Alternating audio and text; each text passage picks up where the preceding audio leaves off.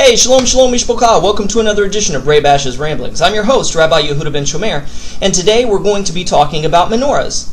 Not all menorahs are created equal. Let me show you what I mean.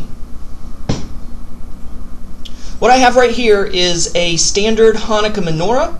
It is made of 7 branches, a 7-branch menorah, and this is the style of menorah that was used during the Tabernacle and Temple era.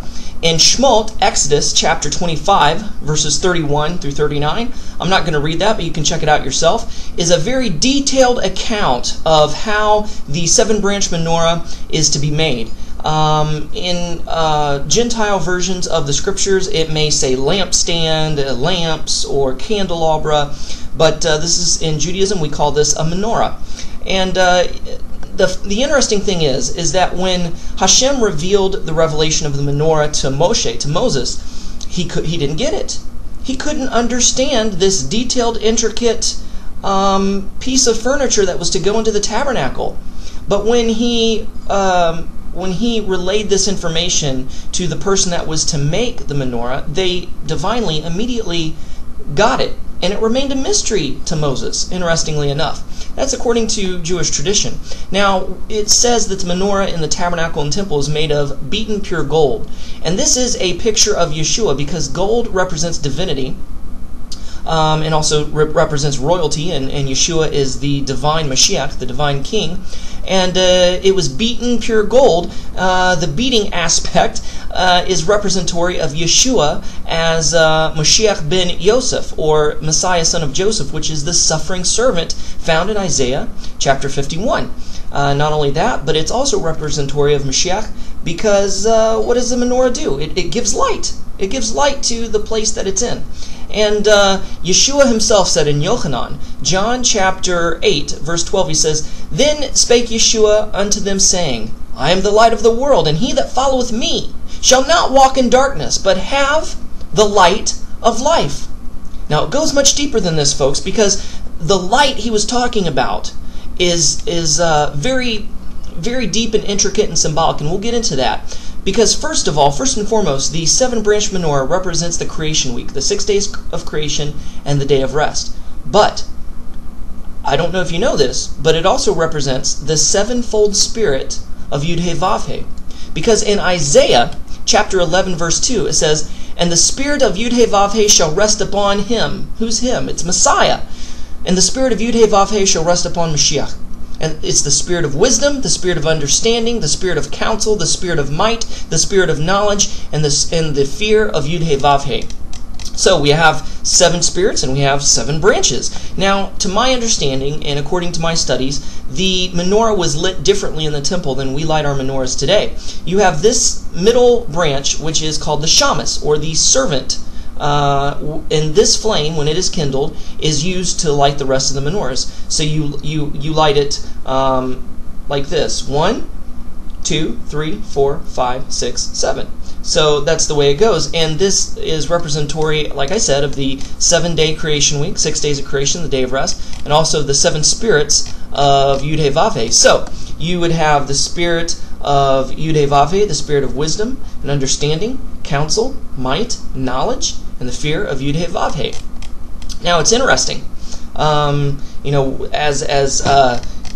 Okay, if you put it this way, let's say that right here is the Ark of the Covenant, behind the curtain in the Tabernacle Temple. According to rabbinical literature, after Yeshua's death and resurrection, and the temple curtain was torn in two, it's recorded that when the priest went to light the menorah, because they changed the oil in it, or refueled it, I should say, every day, and they had a problem lighting the branch that represents the 6th day of creation, the last day of creation, and also represents the spirit of knowledge. For some reason, they couldn't keep it lit. This was the flame that was closest to the presence of Yud-Heh-Vav-Heh in the temple, closest to the Ark of the Covenant, and they couldn't keep it lit. So what did this mean? It's a mystery in rabbinic literature, but we know that because they did not understand the knowledge, they could not absorb and obtain the knowledge and fully comprehend the knowledge that Yeshua is Mashiach, this was symbolic of their ignorance, because light represents, like the light bulb, when somebody gets an idea, it represents knowledge, illumination. And they were dark in this understanding. That's why this portion of the menorah could not stay lit, because they did not understand the knowledge of that Yeshua is Mashiach.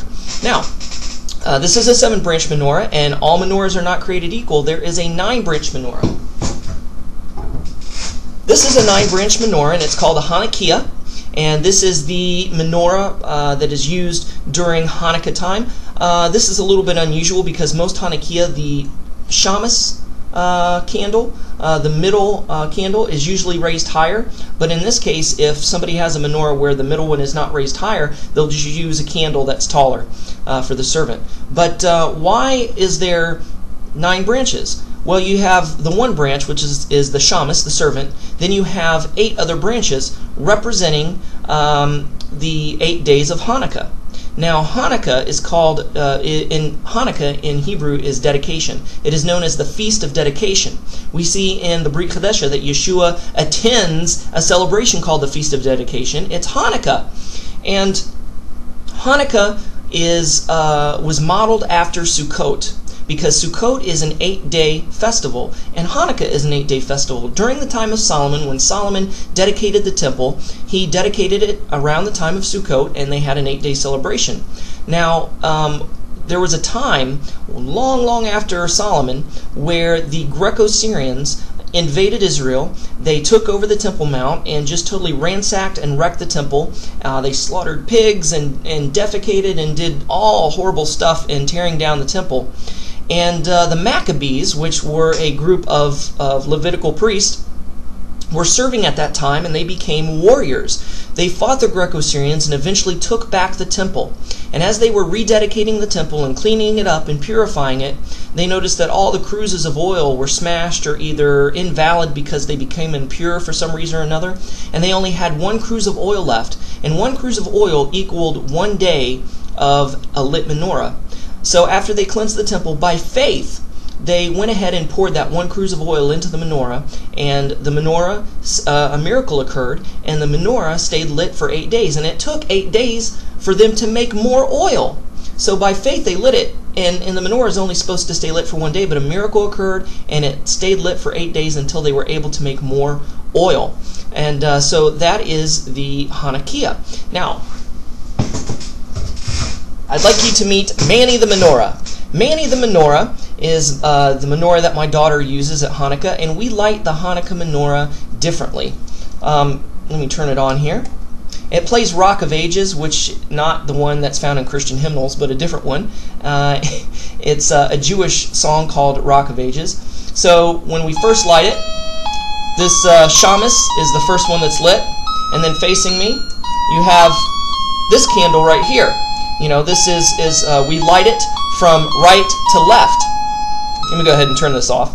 We light the menorah from right to left. Why do we light the menorah from right to left? We take the shamus and we light this one, and through the 8, we light a candle for each day of Hanukkah.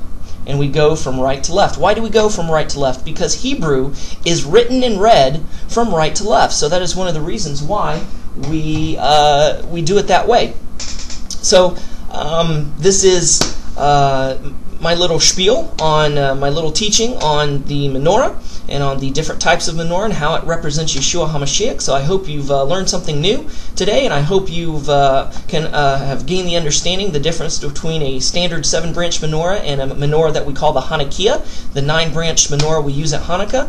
And maybe you'll remember this when Hanukkah rolls around, and I encourage you to, even if you're not Jewish, to get a Hanukkah and celebrate Hanukkah instead of Christmas this year. Why? You say, I'm not Jewish. Well, your Messiah is Jewish, and it says in the Brit Chadesha that Yeshua went to the Feast of Dedication. So Yeshua celebrated Hanukkah too. If it's good enough for Yeshua, why isn't it good enough for you?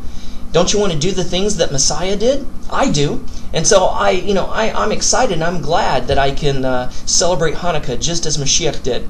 And if it wasn't for the Maccabees, Yeshua would not have been able to stand in a temple to be able to celebrate the Feast of Dedication and call himself the light of the world.